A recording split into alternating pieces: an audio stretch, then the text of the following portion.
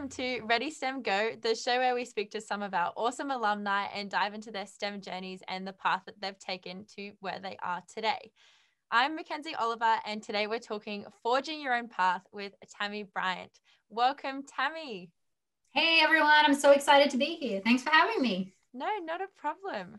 So Tammy is an outstanding young IT professional and trailblazer for empowering girls and women to code.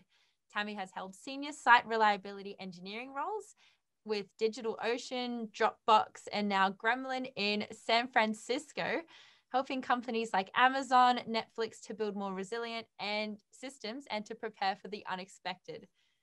Tammy created the Go Girl, Go for IT conferences for high school students and co-founded the Girl Geek Academy, which today runs in Australia and the USA and encourages women to learn technology, create startups, and build more of the internet. Tammy graduated from QUT with a Bachelor of Information Technology and a Bachelor of Education with first class honours. And she also continued her studies in Melbourne with a Master's of Computer Science from RMIT. So what an impressive introduction. And Tammy's actually crossing to us today from San Francisco. What time is it where you are? Hey, it's not too late in the afternoon towards the end of my day, but it must be the morning in Australia. But it's very warm here. I'm having a great day. Yeah, beautiful. You still got a light jacket on, not a problem. No, so also we like to start off this show with either sharing either an epic, inspiring, or a crazy STEM story. So my little one that I'm going to share today is pretty crazy, actually. The Eco Acoustics team at QUT have been working really hard. They have run AI through 30,000 hours of audio for frogs to develop basically like a voice recognition for the different species of frogs that they can hear out in the rainforest. So basically they'll be able to now get just a segment of the audio and be able to listen to it and run it through these systems, and it will tell them which frogs are in that population, which I think very cute, very exciting to have little frogs. All have I love little, that. yeah, it's super cute.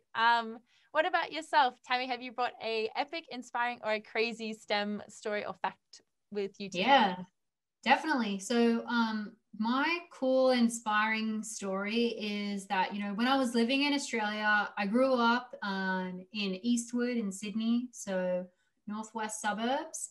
And then I went to study at QUT in Brisbane, which is pretty rare to leave home and move to a different city. But I did it. It's awesome. But one of the things I really wanted to do after I graduated was be able to work on systems that were massive scale. And, with Australia's population, it's not super possible to be able to do that. Like the largest systems I worked on had just over 1 million users, which is pretty cool. I love scale and I love big systems. And when I moved to America, the largest scale system I ever worked on was for 500 million people with 500 petabytes of data. And that was just awesome. I was like, wow, like that is so cool. And we actually went from 400 million users to 500 million in 1 year. So scaling up to cater to 100 million new people in a year was just a really fun challenge as a reliability engineer. Yeah, 100%. I can't even fathom 500 million people using the same computer system. That's, I know, yeah, right? definitely coming from Australia. We have much smaller population. Yeah. Yep, totally. I think so I just was blown away by those numbers. So that definitely enabled me to achieve my large scale systems goal. Yeah, big check there. Like 500 million size check. No, so exciting. All right, so let's dive in then. So your job description is a chaos engineer. How do you even describe that to new people? What's a chaos engineer? Yeah, so it was pretty fun. A lot of the time people go, oh, do you break systems? I'm like, yes, that's exactly what I do. So yeah, we actually thoughtfully figure out how we're going to inject failure into systems to uncover their weaknesses. So it's all about running these different thoughtful planned experiments. And I might inject failure like packet loss, latency, crash servers, crash different processes to see how the system handles it. But the best way to learn and prevent failure from impacting, other people in the future is by doing it on purpose in the middle of the day and being able to watch it and inspect what goes on. So that's what being a chaos engineer is all about. And I absolutely love it. I've been doing it for 10 years. I first got my start breaking systems working at the National Australia Bank, which was a lot of fun. Had an amazing time there for 6 years. And it's pretty cool when you can make, mortgage broking systems more reliable by actually failing them and breaking them on purpose. Yeah, you even listed all these different ways to break them as well. You definitely sound like you know your way around doing some damage in some of those programs. The damage dealer. Yep. A lot of times people say to me, could you break this? Can you break that? I'm like, I can break anything. Like, I really can. Like, I can break any piece of software that's been thrown at me. The only thing is how long it takes me to break something. So that's like a fun challenge that I set for myself. Sometimes I'll break something in about, maybe 20 minutes at the fastest. But sometimes it's been challenging, and it's taken me up to 3 weeks to figure out how to break a system. So that's like my longest record so far, where you can imagine every night I was dreaming about how I could break this system until I finally did it. Must destroy. Where did your fascination with all this start? What was this drive to make these systems more reliable? Or was it just that you wanted to break them? I think like the biggest thing for me is I've always been curious, and I love the internet. So I got the internet when I was 12 years old, and I just loved understanding how it works. But the thing too is, like, I was a 12-year-old girl on the internet in like 1996. To be like brutally honest, it was a boring place. I was like, there is no place for me to go. Everything looks really lame. It was like a lot of like just black and white text and like not really much else back then. And it just wasn't very cool. And so I started to think like, how do I make stuff on this internet? Because I could see the potential there. And I just thought it was like this amazing playground. And I love that you don't need permission to make something on the internet. Like, anyone can do it. Like, you could do it right now. Just put something on the internet and send it to a friend. And then I just love the idea of making it really accessible. So how do you make the internet more reliable and keep it up and running? And then I started to think about, how could the internet potentially break? Like, what if I send something over to my friend, and then when they get it, it doesn't load, or it doesn't work, or like too many people try and use it at the same time and then it doesn't work? Like, so I just wanted to make sure I could build like really awesome, reliable software whenever I was making stuff. And I think a lot of my inspiration too comes from skateboarding. Like, I love to do things that I've never done before, and just be brave and give it a go. So that's like how I would learn new skateboard tricks. Like, I've thrown myself down like 5 stairs to try and learn how to ollie them. Like, that's the only way to learn. And having folks to support you and other people to cheer you on. But that's why I love technology and breaking stuff and making things more reliable. Yeah, the people supporting you whilst you stack it down the stairs sometimes as well. Yeah, you definitely need that. You got to have your friends there being like, you tried, yeah. And like in the skateboard community, everyone will hit the skateboard on the ground in a way to cheer you on. So it's like really loud and feels nice. They're like bang, bang, bang, bang, bang. So, it helps you get back up and give it a go. Yeah, 100%. I think that kind of message of supporting people as loud as you can, that's really nice. And especially in tech as well, that would be a really cool thing to see. But so what do you attribute your success? That intro we heard before, a pretty long list of achievements there. What really got you into the game? So my big thing definitely is being curious, just giving stuff a go. So whenever someone would say, hey, we need a volunteer to do this project, I'd be the first person to put up my hand. And I'd even say, like, I don't know how to do this. I've never done this before. Like, the first time that I did that, in a big moment was when I was at the National Australia Bank. We were having these big problems where one of our systems just wasn't working at all. And, someone had to go and get up every morning, Monday morning, fly from Melbourne to Sydney, come back Friday. And I was like, I'll do it. And then my boss was like, oh, well, I guess Tammy wants to do it. She's passionate about it. I'm sure we'll just have her learn how to do it on the job. So, that's the thing, just give it a go. And then the other thing that's important is to have mentors, and then eventually find people to sponsor you and just give you those opportunities to believe in you. But I feel like you can find those folks wherever you go throughout your career, and just even in your own personal life too. One of my mom's friends, he worked at Microsoft. So I was able to ask him, what's it like working in tech? Like, do you have any tips for me when I was in high school even? So that's a lot of my ways that I've gotten there. Yeah, reaching out to people that are on that other side, maybe getting a bit of that, insider goss as well. Yeah, that really helps. Like just asking people, what is it like? Like, how would I be able to pass an interview? What kind of questions do I need to prepare for? Or a lot of the time, I think folks just haven't really planned out their resume very good. It's really important to have a good LinkedIn resume. And maybe you're not sure about what you should put there. But even if you look at my LinkedIn, then you'll be able to get tips and ideas for how you could structure your LinkedIn. And then that would make yours look a lot better. A lot of the time, like my main tip there is make sure that it outlines what you've delivered yourself. Like I delivered this project as a high school project or as a project in your spare time, and have a link to it, even if possible, if it's a website or a mobile app or something like that, or even a YouTube video about something you built. But just really showcasing what you actually created is really important in the world of tech. And then people can get excited about it. And the other thing too that I did early on was I was always tweeting what I was making, and I would show like progress updates, and people got very excited about that. Like one of the cool things that happened from doing that, like I just graduated from QUT, and I actually was really missing going to class and like learning how to build all these new things. And so when I started working on my job, I was like dedicated to one technology, like one system. I had to keep that system up and running and reliable, but I wanted to learn like other new things and figure out, what was coming up in the future. So I started to do some coding in my spare time.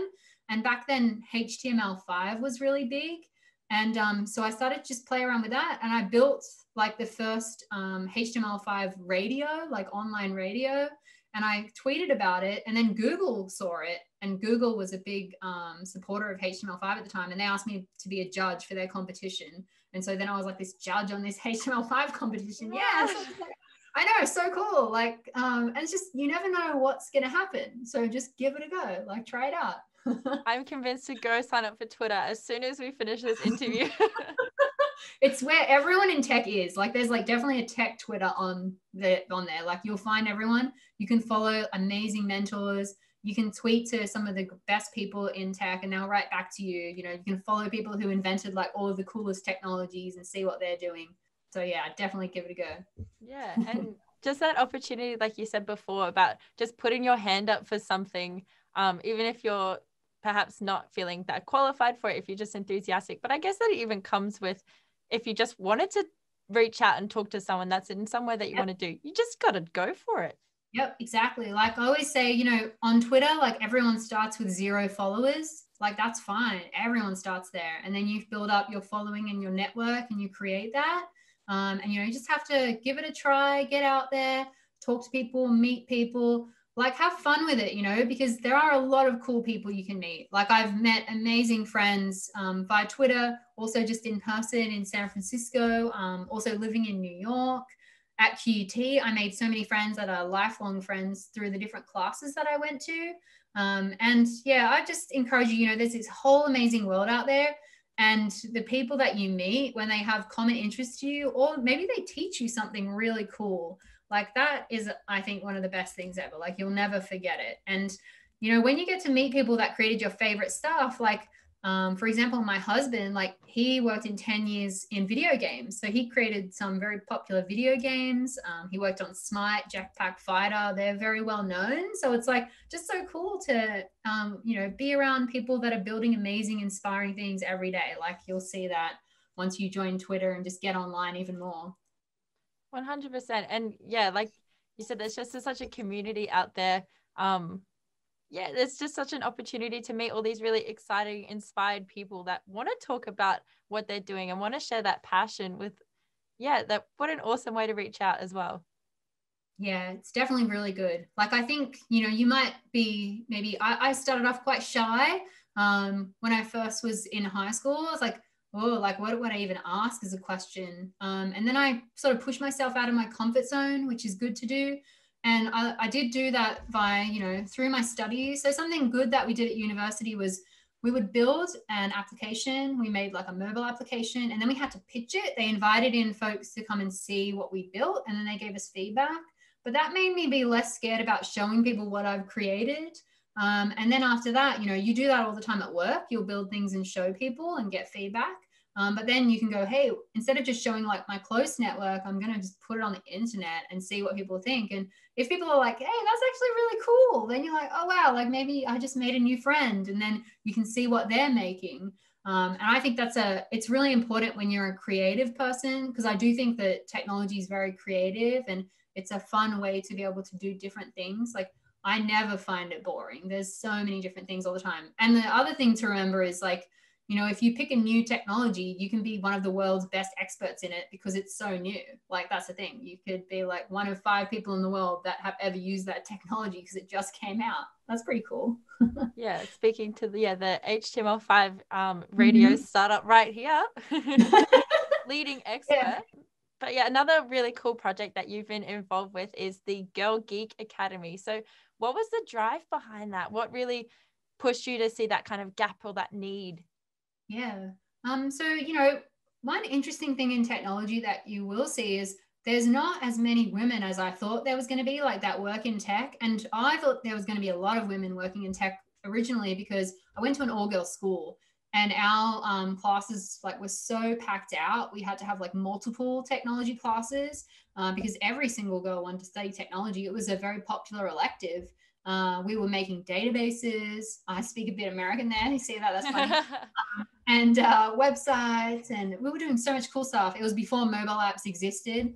But after that, I was like, you know, of course I'm going to go study, you know, technology at university, hands down. Like I just went and decided to do that straight away. And when I got there, it was kind of weird, like, because I remember walking into the room, the big lecture theater, there's like 1,000 people, and there was just a sprinkling of girls. And I was like, oh, weird, like, where are the girls? I thought girls love technology. Like, what is this? And then in all my classes, I always had like 1 or 2 girls that I made friends with straight away. And, you know, we would always hang out and be on projects together, and a bunch of guys as well that are awesome that I'm still friends with. But I just think there should be more girls studying technology because that's the best way to get a career in technology, I think. Like I learned so much practical knowledge, how to work with networks, how to understand databases, how to do security engineering, like all of that I learned through my studies. And I think like the amazing thing there is if we have more girls and women building the internet, I just think it's going to be a way cooler place. Like the fact that anyone can create anything is awesome. But you don't want it to be bland and boring. So, you know, just need to get your keyboard out, like sit down with some friends and be like, what are we going to build this weekend? Run your own mini hackathon. That's the sort of thing that I like to do. And that's why I was really inspired. So I actually got a part-time job at QUT running Go Girl, Go for IT, which was a program to inspire high school girls to study at QUT. And after doing that, I thought that was very cool. Then I moved to Melbourne to work at the National Australia Bank. I got into their graduate programmer position there, which was awesome, and worked there for 6 years. But during that time, I just wanted to meet more women that were interested in technology. So I started to run Girl Geek Dinners Melbourne with a friend, Jess. We ran that for a bit, but I was like, I'm much more practical. Like I love being practical and learning by doing. And I love technology because I love making stuff. And so then I decided to create Girl Geek Academy with some friends so we could do like weekend hackathons and workshops to learn how to build mobile apps or try new programming languages. And the coolest thing there was, you know, we just created this amazing, fun, vibrant experience. We would do stuff like have a nighttime workshop on coding where we would have dinner with like picnic blankets and stuff. It was like so fun. And do a hackathon with yoga as well in the middle of it. And I'd never done yoga before, so it was like fun to try. With these huge, amazing buffets of like delicious food that companies would sponsor because they're all so happy to support us. That's a big thing too. A lot of companies really want there to be more women and girls in tech, and we would ask for $10,000 like to be able to sponsor these events, and we just get yeses all the time. And then we didn't even need more money because we had enough money to cover all of our budget and needs, and we could raise more money for charity, which is what we did. And then at the end of those sessions, we would celebrate and just share with everyone what we'd created with our family and friends, and just like memories I'll never forget because they were so fun. Yeah, well, yoga, a mean feed, and a whole bunch of hacking girls. It sounds like a pretty awesome way to spend a weekend. So yeah, definitely. So that was all down in Melbourne when you get to do all that sort of thing. Yeah, so we started doing those in Melbourne, and then we've also run them in other cities in Australia, Brisbane, Sydney, and then I also ran. So we actually ran the first ever all-women hackathon in Australia. Then I moved to New York and ran the first ever hackathon for women in America, which I didn't realize at the That's time. I was like, did huge. I just do the first time thing ever? Wow, that's cool. But yeah, I did, and it was so cool. I made a lot of friends. Obviously, it's a great way to make friends when you move to a new city. We had maybe 70 women show up, which was really cool. And then I did the same thing in San Francisco. So yeah, I find like, you know, to me, coding doesn't have to be in a dark basement. You know, like you can have fun and like do it with friends. And when you're working in a career where you work with technology, you know, you're always working with designers and product managers and business folk, you know, finance people, different people from different teams to try and figure out what's the best thing that we can build together. And it's a really cool creative job. So I think that the hackathon actually is much more like what it is like to actually have a great job. Like that's what a great job should feel like, that you come in and you're passionate and you're excited and you're energized and you're having fun with friends and you build something amazing that people want to use. Like that's like the dream. Yeah.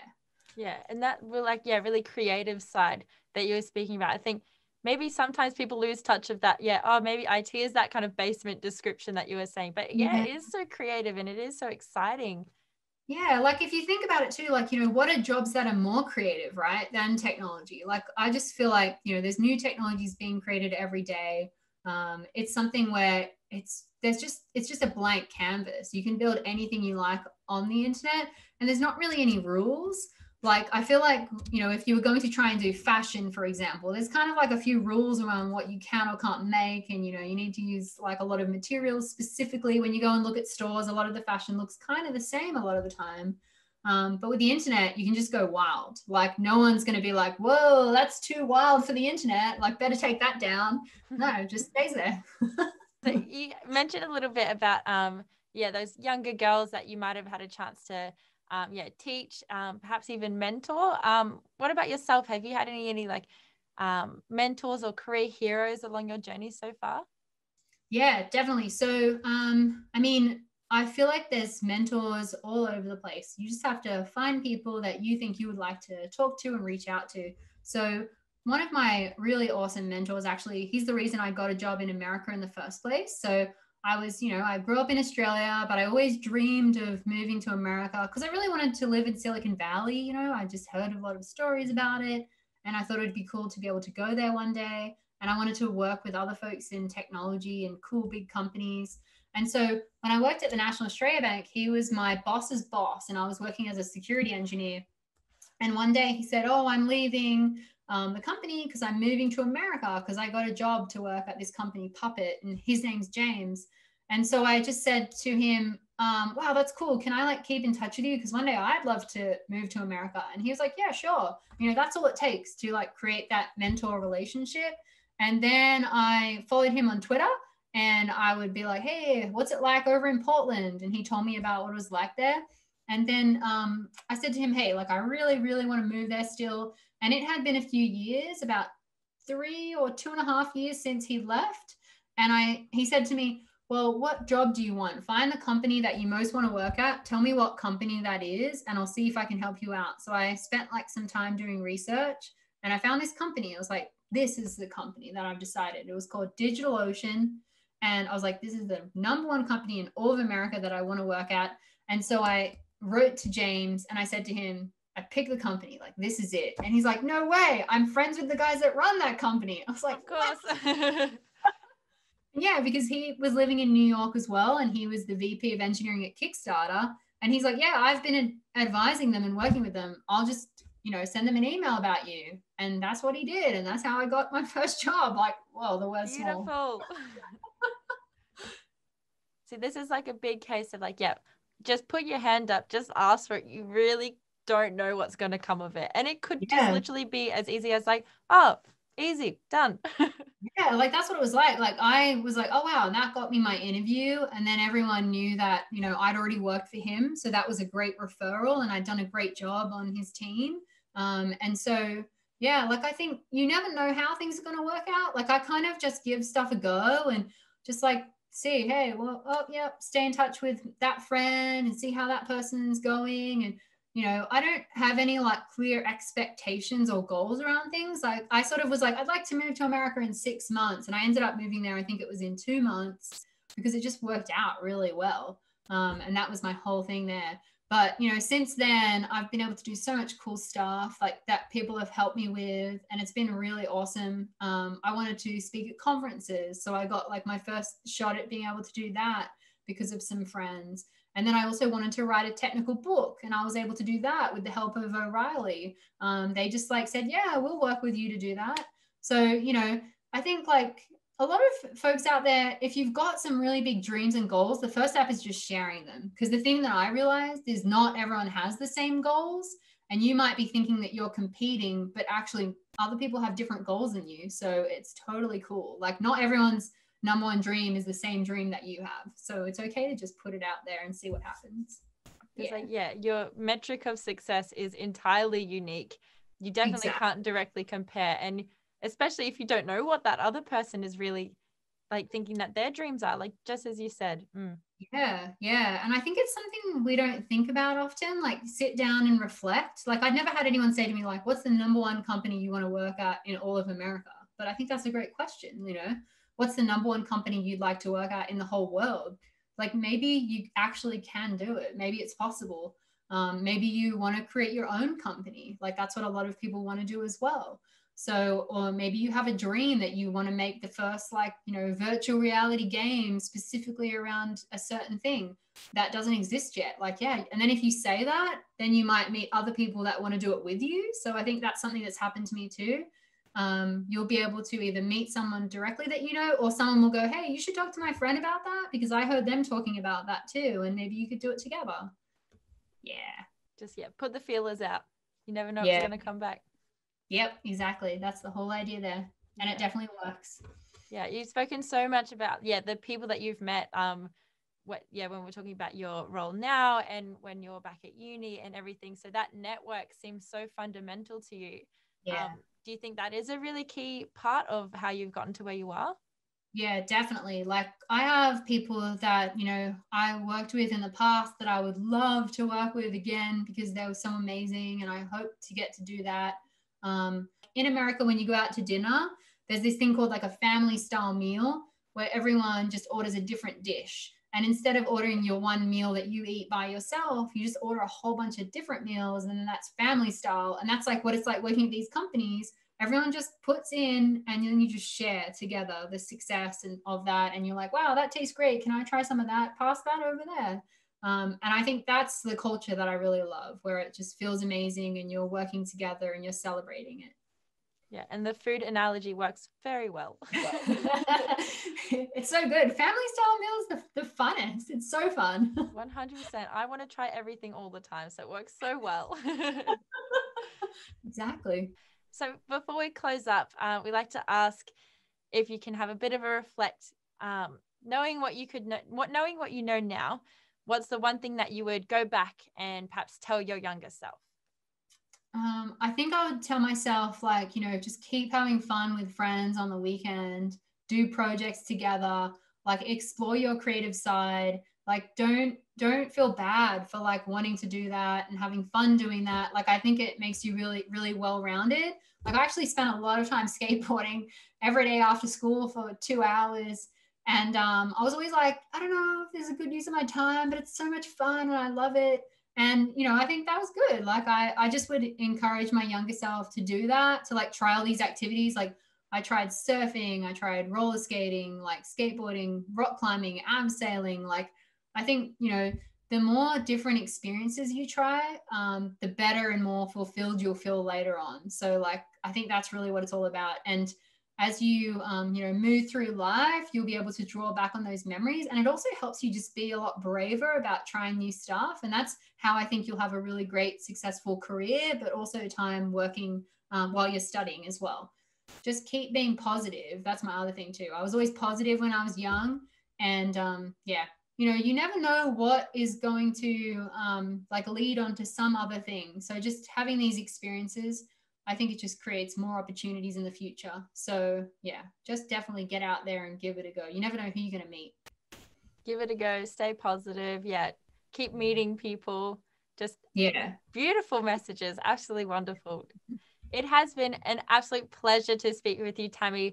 Yeah, hearing all these little bits of advice, how you can apply all these different things, perhaps, yeah, just from greater life into a career in tech and staying creative and staying curious. It's been, yeah, absolutely wonderful to speak with you. Thank you again. Thanks, everyone. Goodbye and good luck. Thank you again, and join us next time for another episode of Ready STEM Go. Make sure to like our Facebook page. STEM is for me with the number 4 to keep up to date with our latest events and resources.